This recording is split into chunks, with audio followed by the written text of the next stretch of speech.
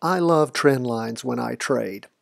Why? Because they're easy to draw. Look how easy. I go over here to draw. I go down here to trend. I take the trend line over. I drop it at the bottom of one.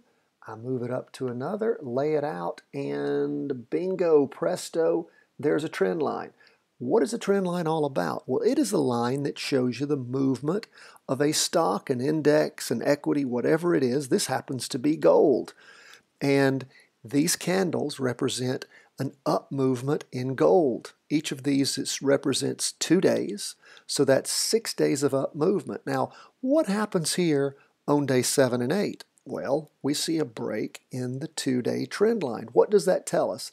That tells us that this nice clean upward movement where we've connected at least 3 candles has been broken.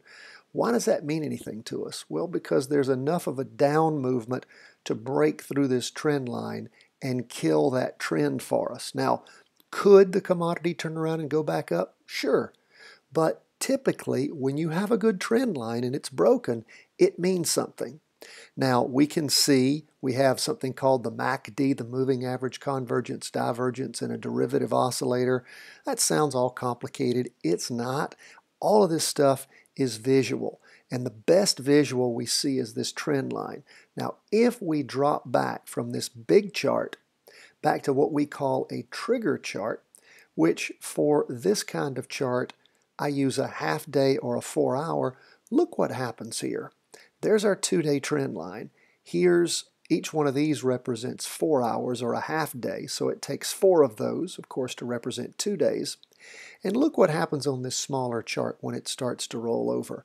And bingo presto, when it breaks this trend line, you get a crossing over going down on your MACD, a really strong indicator, and on your derivative oscillator. What does that tell you? Well, that tells you that you might have the makings of a trade going down, or at least you should be getting out of gold here. Trend lines are great. We're going to talk more and more about them. Continue to stay tuned. Pay attention to trend lines. Remember, the trend is your friend.